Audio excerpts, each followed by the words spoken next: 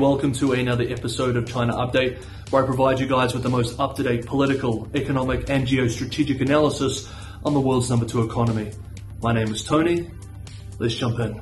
Okay, happy Thursday everybody. Weekend is almost upon us. First up, the lockdown situation in Shanghai and across the country. Let's start with the good before we talk about the bad and the ugly.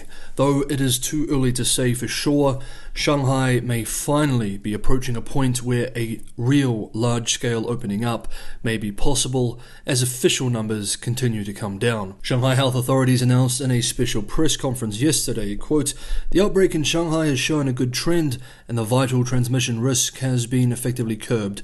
Daily new cases have seen an obvious fall and fewer positive cases were found in areas beyond quarantine facilities, where the epidemic risk has been effectively controlled." End quote. As of today, 8 Shanghai districts have basically achieved zero community transmissions. In Beijing, official numbers are positive too. Official numbers. New cases yesterday were all detected among personnel under closed-off management. Hidden transmission sources in communities still exist in the capital, however, so Beijing will continue with mass testing for now. Many stay-at-home orders for workers still apply, though. Of course, if the official numbers are wildly unreliable, or if the last few 100 new daily cases are too stubborn to stamp out, or if there is a serious resurgence, then the lockdown will very much remain in place for millions of tired and frustrated residents. The economic fallout of the Shanghai and other lockdowns is something which we have also continued following since the Shanghai lockdown in particular was implemented in early April. Despite statements from local authorities that most factory production is up and running now in the Yangtze River Delta, in a recent Shanghai Securities News survey of 667 companies, about half had still only resumed less than 30% of production as of the 7th of May. And indeed, the real situation could be even worse. The newspaper said that the biggest challenges they face are, quote, disrupted supply chains and restrictions on staff movement, end quote. This is very similar to what US, EU and Japanese businesses have identified as major challenges in recent weeks too. Indeed, speaking of Japanese factories, another survey published this week by the Shanghai Japanese Commercial and Industry Club found that almost 2/3 of Japanese-run factories in the financial and manufacturing center, that is Shanghai, have not resumed any production, and none of the companies surveyed had returned to planned levels of output. We found out yesterday too that China's road freight volume index was down 18% year on year in the week ending on May 8th. This is at the national level. In the period, 28 of the Chinese mainland's 31 provincial level regions recorded a decline in road freight volume. Regions with major COVID outbreaks and lockdowns were particularly affected. For example, road freight was down 80% in Shanghai, 54% in Jilin in the northeast, and nearly 35% in Beijing. Yesterday we discussed World Health Organization Chief Tedros expressing that China's zero cases policy is not sustainable and that, quote, "I think a shift will be very important. Now we know a lot about the virus and we have better tools," end quote. Since then, the statement has been heavily censored from the Chinese internet. Even an article which included a video clip of Mr. Tedros's remarks posted on the United Nations WeChat account was quickly removed, and the article was tagged as, quote, "violating laws and regulations," end quote. But censors went one step further. On Weibo, a type of Twitter in China, searches for Tedros no longer worked as of yesterday, Wednesday evening, local time. Indeed, the only mention of the World Health Organization head was in state media. State-run Global Times, for example, wrote today that, quote, "the comment from the WHO head, however, failed to grasp a full and accurate evaluation of China's fight against COVID-19, and such remarks, coming from a person in his position, is irresponsible," end quote. Unsurprisingly, the state media article couldn't leave it there. It continued, quoting a professor with the China Foreign Affairs University, quote, He also suspected whether Tedros's judgment had been swayed by overwhelmingly distorted reports in the Western media of the predicament Shanghai is facing when battling COVID-19. It is also possible that some Western media, such as Reuters, deliberately shuffled the question to Tedros to undermine the global contribution of China's COVID-19 fight ahead of a US-organized global COVID summit, said the expert. End quote. Okay, let's continue. If you guys enjoy the video, don't forget to hit the like button. And for anyone who wants to go the extra mile and help me keep this channel sustainable, Patreon, Buy Me a Coffee, and crypto links are in the description below. Buy Me a Coffee is perfect if you just want to give a one-off tip. As always, thank you so much, everybody, for the ongoing support.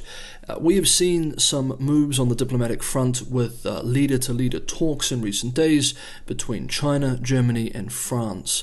On Monday, General Secretary Xi Jinping had a phone conversation with German Chancellor Olaf Scholz. The readout from the Chinese side was fairly boilerplate. The following day, Tuesday, it was France's turn, with Xi speaking to French President Emmanuel Macron. With both conversations, Beijing continued to push the idea that China and the European Union should work together on climate and the environment.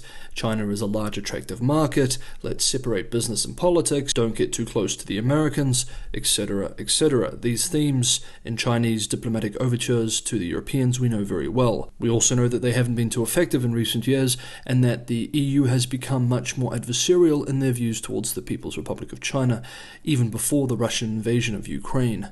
Indeed, Beijing's diplomatic attempts to drive a wedge between Europe and the United States in the context of the Ukraine crisis has been clumsy, to put it charitably. To give one example of the rhetoric employed by Beijing, over the weekend, Beijing's top official for Europe tweeted, quote, "With Ukraine conflict happening on European soil, Europe is hurt the first and the most. The US, however, is raking in billions with rocketing arms trade and oil and gas sales and seeing financial capital flooding back to America." End quote. In a very telling move in late April, German Chancellor Olaf Scholz, in his first Asian trip, visited Japan, not China, a signal that security trumps trade for his administration.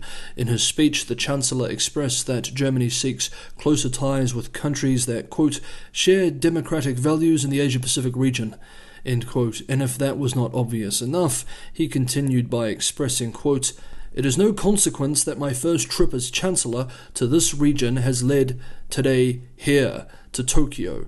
My trip is a clear political signal that Germany and the EU will continue and intensify their engagement in the Indo-Pacific region." End quote. And then today, Thursday, leaders from the European Union and Japan are meeting at a special summit in Tokyo to, quote, "establish a blueprint for wide-ranging cooperation from trade to technology and supply chains." End quote. The blueprint is set to establish joint standards for key future technology, from semiconductors and AI to 6G.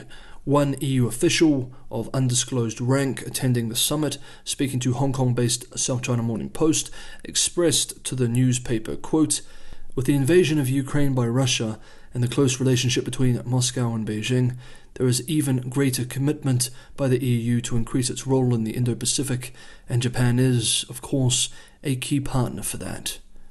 End quote. Okay, last up, the Chinese housing market. Chinese financial media is reporting in recent days that bond investors are fleeing, in the words of one analyst, one of China's biggest, most important property developers, a player which we have been following since the beginning of the crisis last year, Shimao Group Holdings Limited, after it sought a one-year payment extension on a 475 million yuan, $70.6 million US, onshore bond due later this month. This news coming hot off the heels of Evergrande achieving extensions for two bonds due this month too.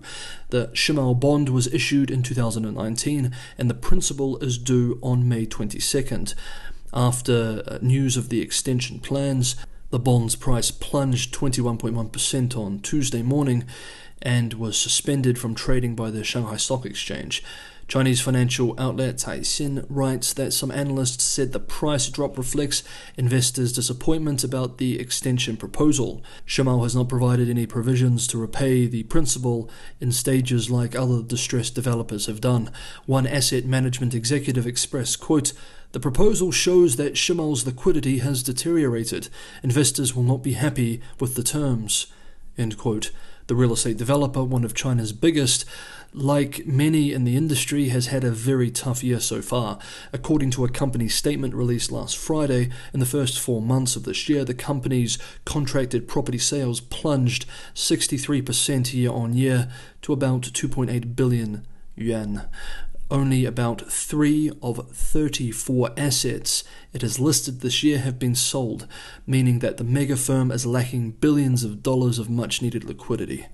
Last month, global ratings agency Fitch wrote in a note, quote, "Shimao's capital market access remains limited, and the repayment of its debt depends on its ability to extend maturities and dispose of assets, leaving a low margin of safety." End quote.